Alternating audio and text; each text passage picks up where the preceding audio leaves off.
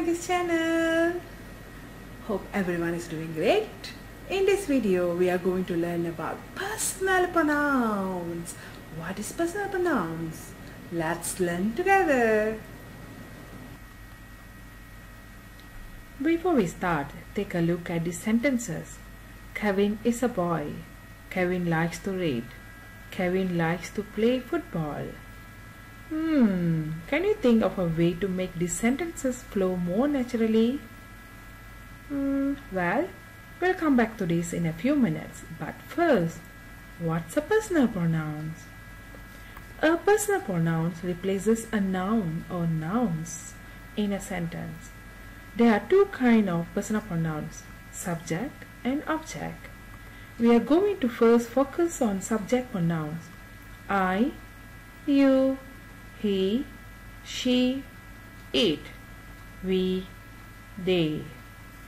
A subject pronoun usually comes at the beginning of a sentence and does the action in the sentence. For example, this sentence: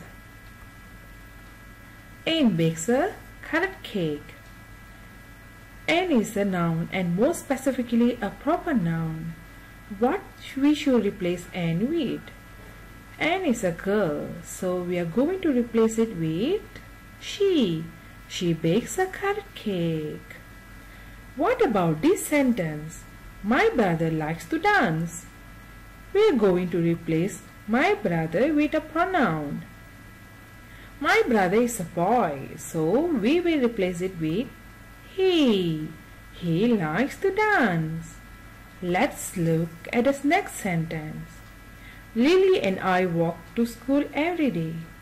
Let's replace Lily and I with a pronoun. What should we replace it with? Lily and I should be replaced with we. We walk to school every day. Are you ready for the next one? The box is in front of the door.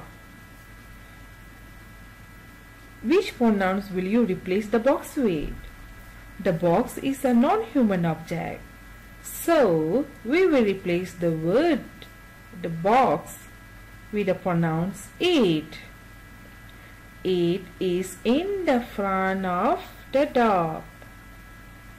What if there are multiple things of people like in this sentence?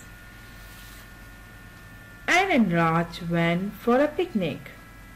What we should replace Anne and Raj with? There is more than one person as a subject, so it's they. Good job. They went for a picnic. Then what about the pronoun I? We don't talk about ourselves by our first name, right? Would be silly. My name is Maggie, but I don't say Maggie is hungry. Maggie wants dinner. Maggie wants a burger. For example, in this paragraph, Maggie is reading. Maggie likes to dance. Maggie likes to sing. Now, I'm going to replace my name with the pronouns. I. That's right. I am reading. I like to dance. I like to sing. What about the pronouns you? When someone talks to you, it's be strange for that person to say your name over and over again. So the person will replace your name with pronouns you. You are dancing now. Alright, let's go back to the paragraph you read at the beginning of this video. Kevin is a boy. Kevin likes to read. Kevin likes to play football. How can we make these sentences flow more naturally using pronouns? We are going to replace all of the Kevins with pronouns except for the first one because we need to know who we are talking about. So here we go. Kevin is a boy. He likes to read. He likes to play football.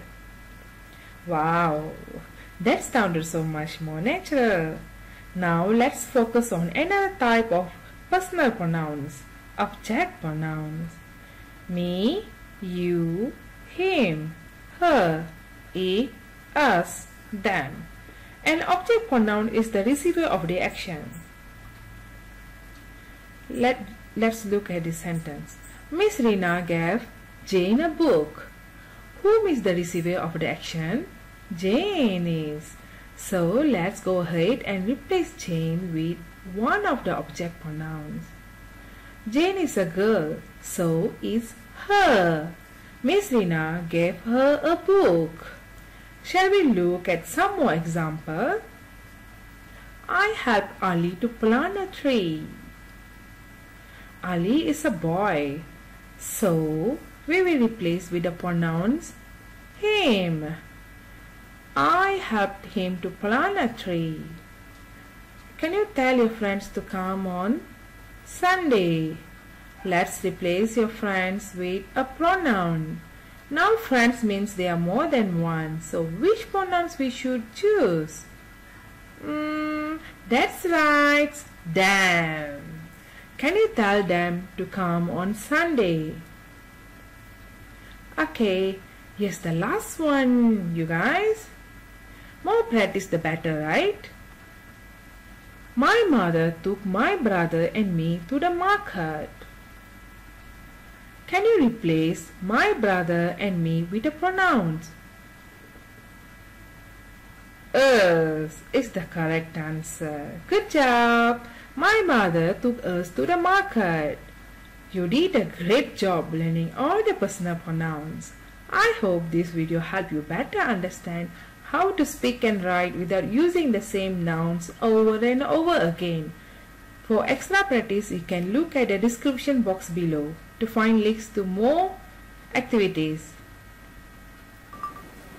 Dear students, thank you for watching. Hope you have liked the video. Don't forget to subscribe to get more fun videos like this. And till then, take care. See you. Bye bye.